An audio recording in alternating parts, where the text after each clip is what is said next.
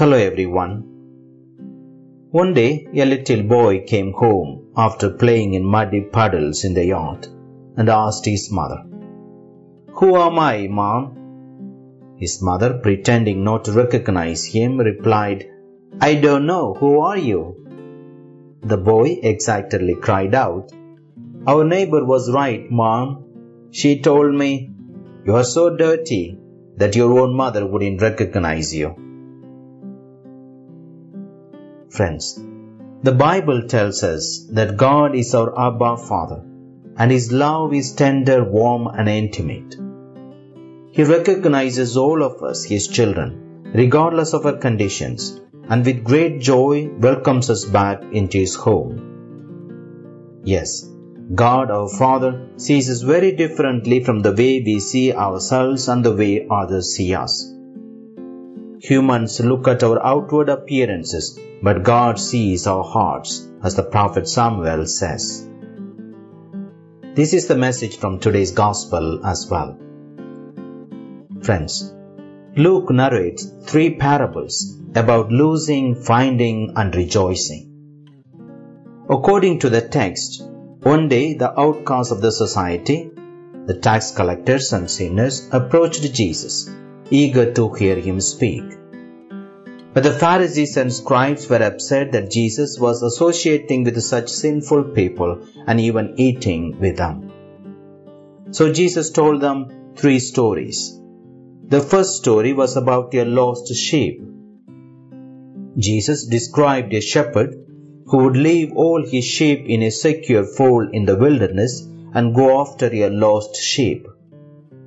When the shepherd finds the sheep, he puts it on his shoulders, carries it home, and calls his friends and neighbors to come and celebrate with him. In the same way, Jesus said that there will be joy in heaven over one sinner who repents, like the sinners who had come to hear Jesus, than over the 99 righteous people, like the Pharisees and scribes who had condemned and judged sinners. The second story was about a lost coin.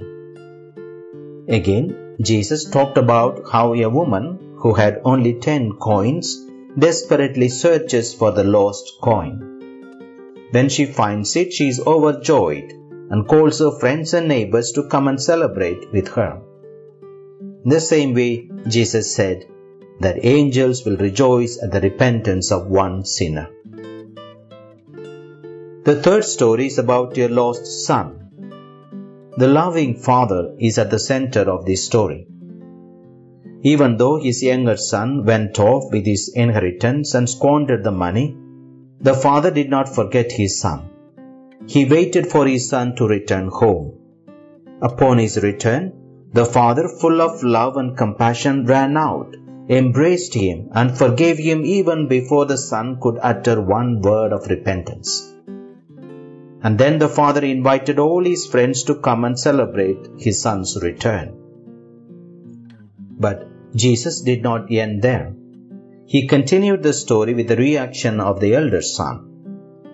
When the elder son learned that his brother had returned and that his father was throwing a party for him, he became resentful, judgmental, envious, hostile, bitter, angry, and self-righteous, and refused to enter his father's house to join in the celebration.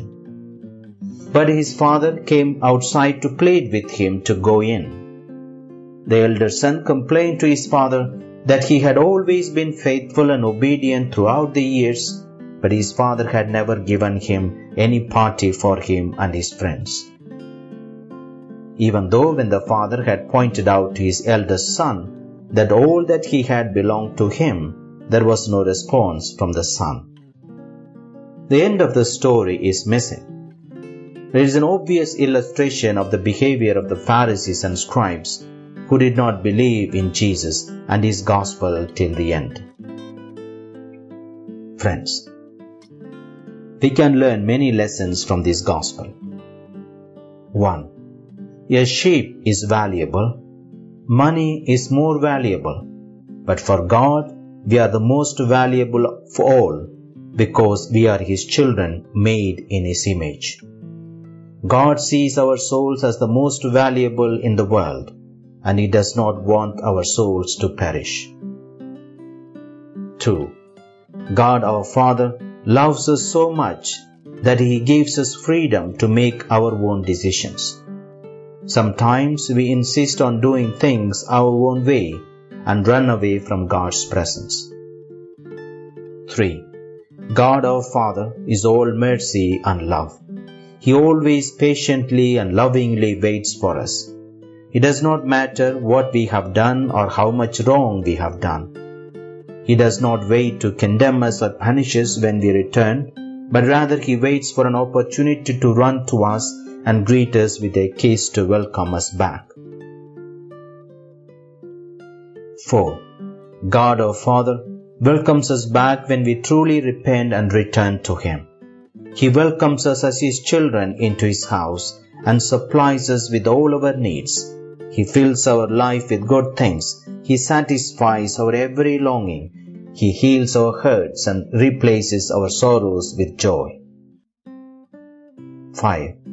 God our Father extends His care and compassion to both the righteous and sinners alike. He wants everyone to come to the party. He wants us to set aside our self-righteousness and with humility accept His unconditional love and rejoice over others who return to receive His graces and blessings. 6. God our Father gives us another great opportunity today to go back to Him. We do not have to wait until we live a perfect life to return to Him. Let us, like the prodigal son, arise and go back to our Father. Amen. God bless you.